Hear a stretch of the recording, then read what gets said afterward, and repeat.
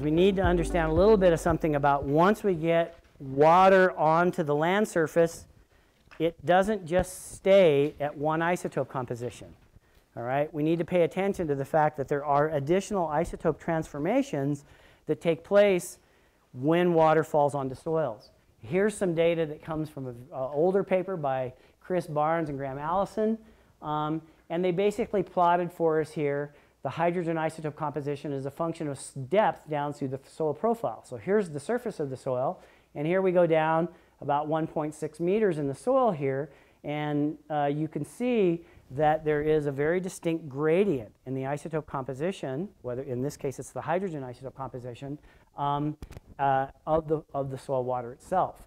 And this led to a whole bunch of research that they and other people did to basically start to characterize how isotopes within the soil profile might vary.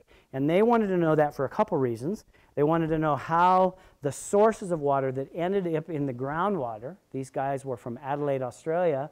The groundwater system there was a very important one, in addition to the Murray-Darling River. But they really wanted to know, could they trace the source of water that goes into the groundwater aquifers around the Adelaide area? And they said, we need to understand, because Adelaide is a Mediterranean environment, dry summers, wet winters, how that precip that falls onto the soil is modified once it falls onto the soil. And so they did a bunch of experiments to really characterize that precip and then follow it into the groundwater system. And basically what you're seeing here is the effect due to evaporative enrichment as you go to the top of the soil profile. You're going to see this over and over again in many soils from around the world. So as you get closer to the surface of the soil, the water that remains in that soil gets isotopically heavier. Back to our principle, right? The lighter ones are leaving first, the heavier ones are staying behind. So the more evaporation you have, surface of the soil, the heavier the soil water that stays behind is going to become. And you get these nice isotope profiles. They don't always look this nice. Sometimes they really look terrible. But this is a nice one. I got to give you the best case first, right? And then we go to the next slide, which is, well, not quite, the next one after this. But this is the kind of stuff that Allison and Barnes worked on, and they basically started to build a model, and we're going to kind of build a soil water profile. So they said, we start with a dry soil, we put some rain on it, and if that rain is of basically a known isotope composition, we're going to get, if it saturates the profile, we're going to get pretty much the same water value all the way down through the profile.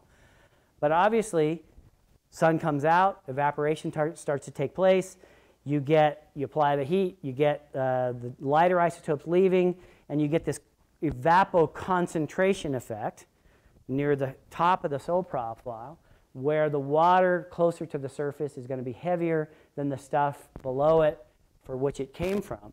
But of course, we don't get profiles that look like this, as you saw in the last slide.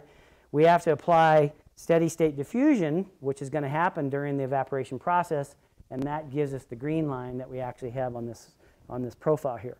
So they worked on a series of papers to provide us with information about, if you know what the starting isotope composition is, you know what your thermal properties are, you know what your bulk density and your porosity of your soil are, you can actually predict what the hydrogen and the oxygen isotope composition of your soil water will become. Hugely important, hugely important. I work on plants that live in soils, right? Their work was so important for me, because I could go out and I just had to have a couple of isotope values, and I would apply their models if I had some climate data, and I could predict what my profile should actually look like. And I didn't have to go out and keep measuring them every time.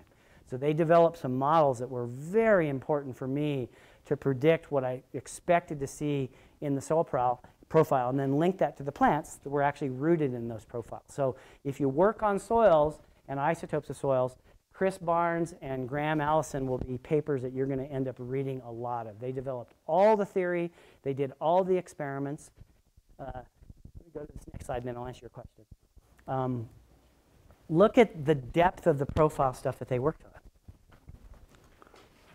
No, your eyes don't deceive you. These are 7 meter. These are columns of soils that they brought into a greenhouse, right? And they put them in a pipe, And they put all these different soils that they collected in these different pipes, and then they basically rained water on them of different isotope composition, and they had these little windows they could open up into the pipe, and they could go in there and they'd apply evaporation, they'd put heat, they'd allow different environmental conditions, sandy soil, clay soil, whatever, and then they would develop these isotope profiles that they then could develop their theory around. So this was a 7-meter soil column, right? And I saw this in the greenhouse. Graham took me in there and showed me when I actually went down to visit him years and years ago. And the greenhouse was just full of these soil columns. You just couldn't believe the amount of work that they did. And everything was done in a greenhouse where they could apply all the right humidity, the right temperature, et cetera, and develop these profiles. And then they modeled them. And they used them to basically give a bunch of set of predictions. But here's some empirical data. The hydrogen and the oxygen isotopes. These are the two scales above here. And you can see that there's these isotope excursions, as we expected. More positive the closer to the surface that you get. But then they got this goofy profile here. Look what happens here. It becomes evaporatively enriched as you get closer and closer to the surface, and then it turns back on itself. It becomes isotopically more depleted, sorry, as you get. And they, at first, these are measurements. And they thought, what the heck is going on here? And you have to know something about Adelaide, and you have to also know something about the soil that they were working on. This was a sandy soil, and what they were able to demonstrate for us is that when you apply a lot of heat to a very porous soil, the evaporation doesn't occur off the surface. It occurs inside the soil profile because it heats up and it's really porous. And so they were getting evaporation from inside the soil, and while some of that evaporate was on its way out of the soil, it got stuck on some of the particles. So the lighter isotopes got stuck on the soil profile, and the soil profile went back in the other direction. And they were actually able to measure that. That was really cool that they were able to see that, because now they can incorporate that by knowing what the porosity of the soil is. They can give you a predictive framework that maybe sometimes you're going to go enriched and then depleted. And if you're working on something that lives in that soil, they actually have been able to develop a model that actually explains some of those. So this was a really cool exercise. You had a question. I was just wondering, for this model or this picture, doesn't it only work for soils that have not a big groundwater intrusion or are not in an area of a stream where you have Exactly. So these are really, they're developing these models and they're developing these profiles where there's no other additional subsurface water source that could come in and affect it. You're absolutely right. And then I was also wondering, since the bacteria or microorganisms, I mean, they change the oxygen isotopes, so it's not a fact for those people. It doesn't account for those, and man, those are hard to account for. There's been a few people that have tried to make very small-scale measurements on what the microbial isotope effects are, particularly on the oxygen isotopes, and they're so small, they're huge for the microbe, because the microbe is just a little organism, right? So it's a big effect on the organism, it's a small effect on the soil water. You can't actually see it, and they've tried to measure it over and over again. It does make an effect for what the oxygen isotope composition of the microbe itself is. But for the soil water that remains, we can't measure it very well. So it's really been a tough thing. People have asked that same question, and they haven't really been able to resolve it. All right. There's also a couple other goofy things in this profile worth looking at. And if you work on soils, these are the kinds of things you're going to start to see. This might be the beginnings of an old evaporation front. Used to be up higher. Gravity, right? So it got evaporatively enriched, but it kept sinking in the soil profile. And then maybe another rain came along or something and pushed it down. So many times you can get these squiggles that go down through the soil profile here that represent a legacy of other either inputs or evaporation events, and don't realize that that's real. These are the kinds of things that really you see a lot, particularly in poor soils or sandy soils. Right? They can really, really be important. And these basically represent the legacy of past inputs or past sorts of events in the soil profile. And that's why if you work on things that live through the soil profile, you got to measure it. You really do, because these kinds of things, these nonlinearities show up all the time. They're really, really important, all right? So this is kind of a warning. I'm going to go past this one. We end at noon, right? I run out of time every year, John. Okay. Let's link this to plants. So let's jump ahead a little bit and talk a little bit about if we start to take water in the soil and link it to what plants are using, what are the things we have to pay attention to? Jim and I did a bunch of studies. When I became a postdoc with Jim, I was one of the first people that started working on water in plants. And when we started looking at the literature, and no one had actually said, hey, let's take this tool and start asking if we can interrogate plants and have them ask us, tell us where they get their water from. But what we had to do was a set of little studies to basically say, well, what do we sample if we want to know where plants are getting their water from? So we did, of course, some greenhouse investigations. This is just showing you the hydrogen isotope value here. And we extracted the water.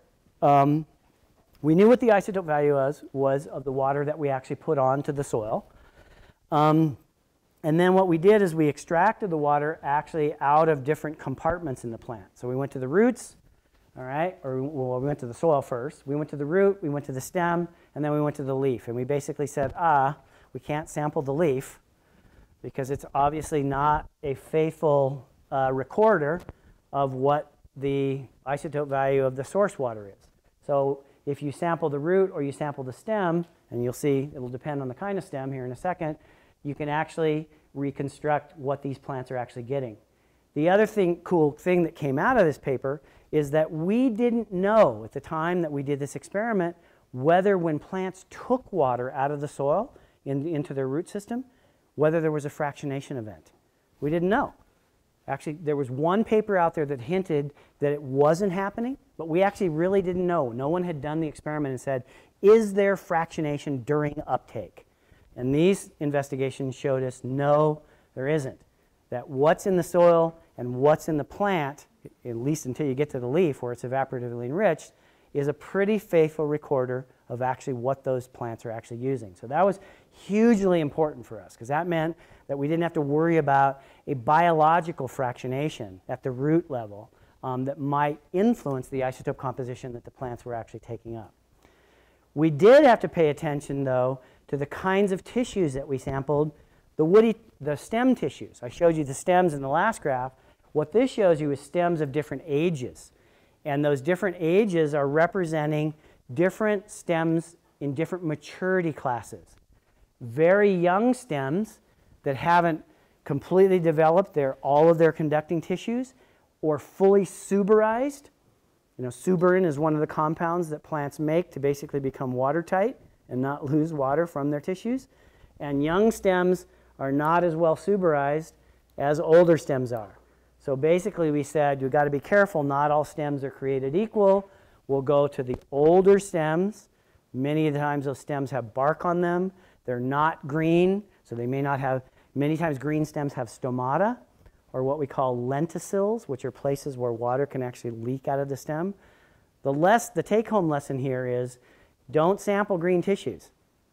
They're not going to be reflective of the water sources that your plants are actually taking up because they're losing water, many times through stomata, like leaves do. And they can become isotopically enriched and not a faithful recorder of the water that your plants are actually using. So this becomes a bugger of a problem if you work on herbaceous plants or grasses, right? They're all leaf, right? And so if you work on grasses, you have to be creative and go, and you probably have to sample. We've done this a lot.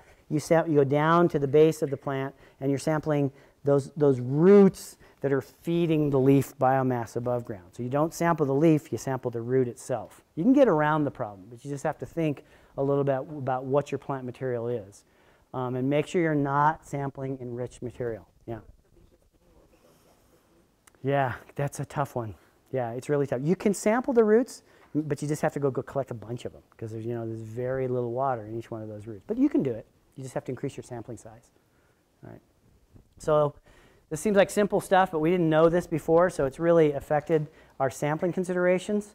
Now, I just told you that our data showed us that there's no fractionation during water uptake, but I want to throw in a caveat here that there was some work done beginning with Guanhui Li in this diagram here, and subsequently with a couple other people, that if you work on plants in saline environments, they are goofy, all right? They don't do what other terrestrial plants do. And of course, you know that mangroves basically are living in salt water. And they build their root systems and their tissues in a different way. And many mangrove species have a root tissue that prevents the salt from coming in. It's almost like an ultrafilter. Well, they're building a fundamentally different kind of root membrane than a terrestrial plant is, all right? Because they're gonna exclude the salt. They don't want the salt when it comes in. It's osmotic shock. We don't want salt. We don't drink salt water, all right? It's not good for us. So not good for plants either. So those plants that build a salt-excluding root membrane, look what they do isotopically. You can see in this experiment that Guanhui Lin rather, what he's done is he's plotted the hydrogen isotope value in the stem that he's extracted it from, and the hydrogen isotope value of the source water, and because he knew what it was, he measured it, and he asked the question, if the plant is faithful to what it took up, it'd fall in the 1-to-1 line, right? No fractionation. But particularly in this case here, where he has a salt-excluding mangrove, all of the source water values are isotopically heavier than what's inside the plant itself. And what he and Leo Sternberg proposed, as shown here, I've written it down, is that when that water comes up to this root membrane, basically an ultrafilter, the bonds are breaking in such a way that to get it through the membrane that the lighter isotopes go through faster. Remember, those break first, leaving the source water more enriched, and consequently, there's an isotopic offset. And it's mostly because you have an ultrafilter here that is not allowing some of that heavier isotope to go through all the time, and so it leaves more of the heavy isotope in the source water than actually makes it into the plant, all right? This has been documented now by a couple of different investigators, including Dave Williams and some stuff that he has done. Dave, you're going to meet next week. So in plants that live in salty environments, there can be an isotope fractionation during water uptake. So if you guys work in saline environments, you work on mangroves, just know that this is out there in the literature, that there's some pretty interesting data come from plants that live in salty environments. And they don't behave exactly the same way as plants that live in terrestrial environments. So be aware of that. Yeah, Ellie? What about acidic water? You know, there has been a little bit of work done on acidic water, but it's really equivocal. You know, it's all over the place. So there's not a kind of a global conclusion that we can come to yet. Yeah. Okay, so let's talk about just a couple of rules here. If you're working on trying to link then water sources to what the plants are actually using, build a local meteoric water line. Rule number 1, right? Then get out there and identify all the sources that your plants possibly may use, all right? And all the sources. You know, when I started working on redwoods, I was very surprised when I started going, oh, I'd been measuring soil water and precipitation and stream water and groundwater, and I had neglected to start looking at fog. And then I realized, and I'll show you an example, that fog was a really important part of the hydrologic cycle, and so when I started measuring that water source, I realized, that was a piece of the isotope picture that went into the plant water source. So don't underestimate collecting all of the potential water sources out there. Do things like that. They might be important for your system. You never know. There may be differences depending on the community that you're living in. If you have neighbors versus no neighbors. If you're growing next to a neighbor of the same species versus other neighbors, we know that plants respond to their neighborhoods. So if you're working on plants, many times you want to go out there and characterize your soil environment and your plant environment depending on what your neighborhood actually looks like, because competition is real. and plants will move their roots to different parts of the profile depending on who they're competing with or not. So realize that those effects are real. Those are biological effects that can manifest themselves as isotope effects. So if you're working on plants and water, don't forget about that. And then there's a bunch of other things that we're not even going to get a chance to talk about. Is plants do a lot of things. Jim referred to this when he was introducing me this morning. Plants also are, they're just not cooperating with basic principles sometimes. They shift things around in the soil. Things of hydraulic lift, for example. They'll take water up from one level and move it to another place in the soil and let it go. So what if you have a groundwater value that's different than your soil water value, and the plant decides to move water around, right? All of a sudden, those soil profiles become very confusing. And so the plant behaviors can also play an important role in affecting not only what your source waters look like, but what your plant waters look like.